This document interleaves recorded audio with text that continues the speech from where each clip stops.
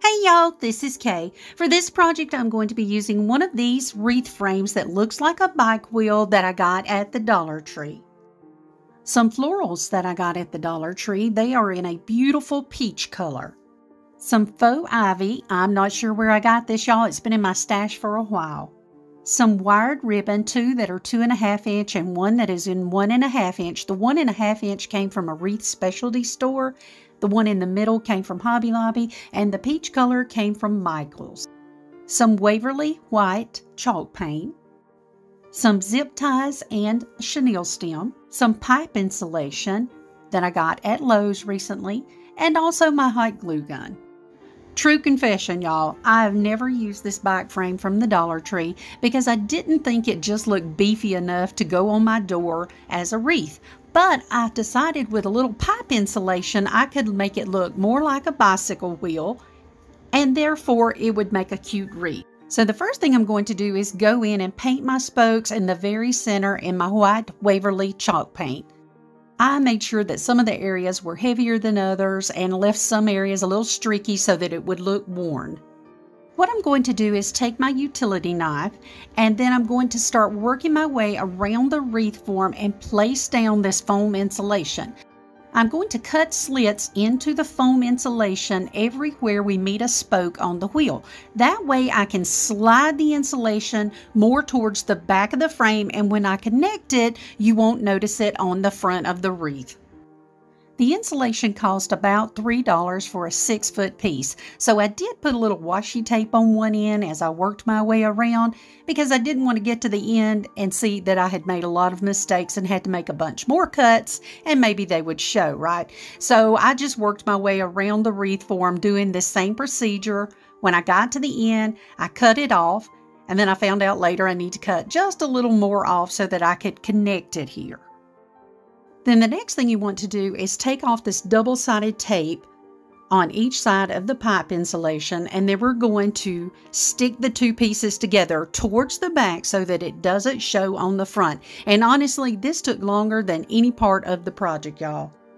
The best way I found to connect it at the end there was to take a couple of zip ties and just pull it tight, just enough to make sure it keeps that round circular shape. Now it's time to make a bow for our project. I'm going to use this silky peach colored ribbon first, and I'm going to make about 3.5 inch loops, making sure that I don't flatten them. And I'm going to put 2 loops on each side, and I'm also using 6-inch tails, and then we'll just cut off the excess there. For the second ribbon, I'm going to make my loops about the same size, but I'm only putting 1 loop on each side and 6-inch tails. For the third ribbon, I'm going to use 5-inch tails, and I'm going to make my loops quite a bit smaller, and I'm going to put 2 loops on each side and end up with that 5-inch tail. To cinch our bow nice and tight, I'm going to use a zip tie, turn it over on the back. I'm going to place a chenille stem inside, and then I'll pull it nice and tight and cut off the excess. And then every bow needs a lot of fluffing. You need to dovetail the ends. And remember, once we get it on the wreath, we're going to need to fluff it again. Now it's time to attach it there to the wreath. I used a black chenille stem so I could hide it easily here on the back, and I'm just going to give it several twists, cut off the excess, and then I'll just poke the excess down into that bike wheel.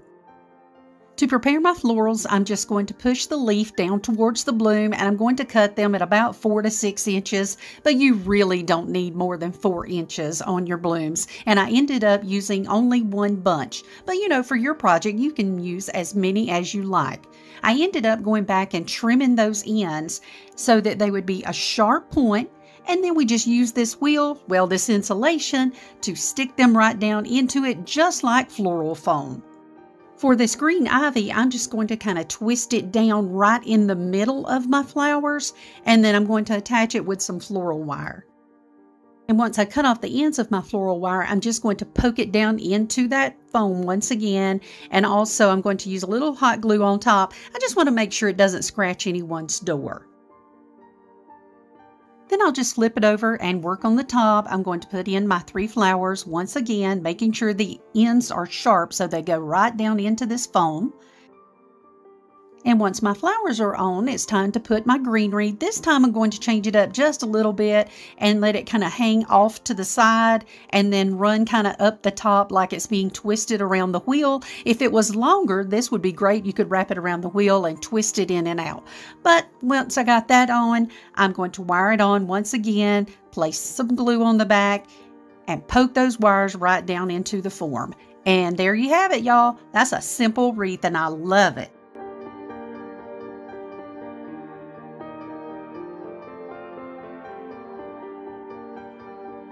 Thank you so much for watching today. If you saw something you liked, we hope you'll give us a big thumbs up. Leave us a comment and let us know what you think and if you have any suggestions. We just love hearing from y'all, and it really does help our channel grow. We are also over on TikTok, Instagram, Facebook, and Pinterest, and would love it if you would click the link below and join us over there as well. If you enjoyed this episode, check out these videos for even more DIY inspiration. Bye, y'all!